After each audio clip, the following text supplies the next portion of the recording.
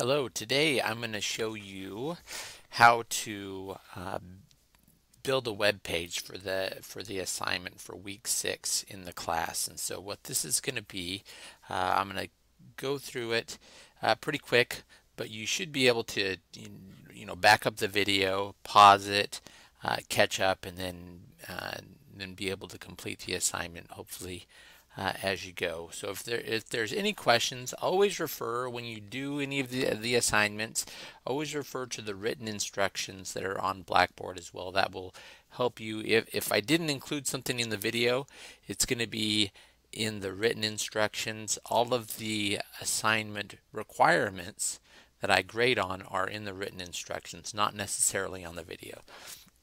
So to begin with, what we're going to do, so here I am on my desktop. We're going to go ahead and add a folder here, okay? And so I'm going to go right click, new folder. I'm going to name this folder web page, okay? So you're just going to have a folder. What's going to happen is you're going to put all of the stuff you create for your web page into this folder. It's really important that it all has to be in there to work.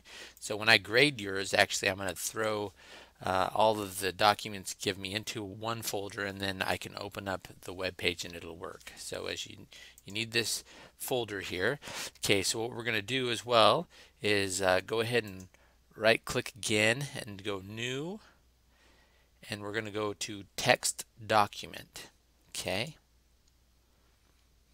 Okay, and so this is a new text document. I'm going to name this text document index. Okay. And I'm going to put that text document into my web page folder. All right. And so I open my web page folder and I see my index document is in there. I'm going to go ahead and open that, and that opens in Notepad. Notepad is accessible through your Start menu in the accessories.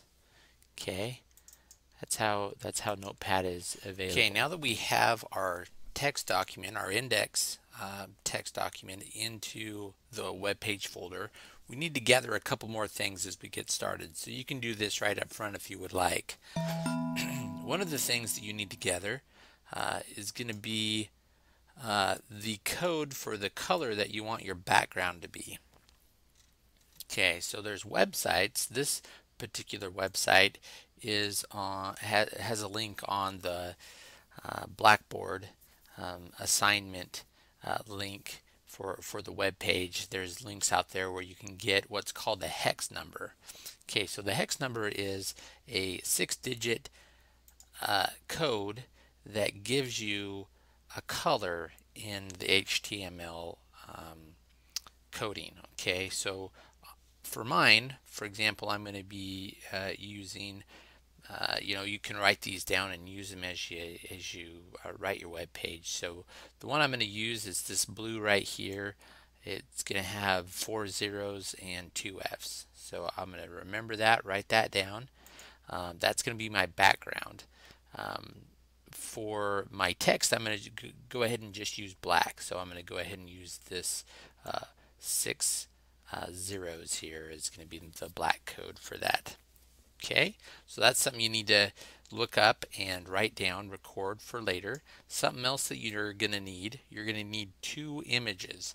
So on Google here, since I'm going to be doing accounting is going to be the subject I'm going to be doing my web page on, I need to go to Google. You can go to images here, and you can see that there are some pictures here that if you right click on them and do save image as, you can go ahead and save those images to your page here on your desktop that you created. So the page I created is web page, so I'm going to go ahead and do instead of download JPG, I'm going to go ahead and call this one picked one. Save. And then I'm going to get another picture. So I saved one of them. I'm going to get another picture here. I'm going to save image as. I'm going to call this one picked 2. Alrighty.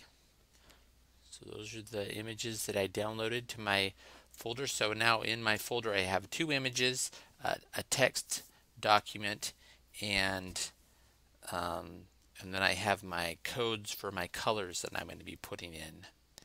Okay, and so we'll go ahead and stop here, and then I'll start again, and we'll open up the text document, and I'm going to show you how to start coding.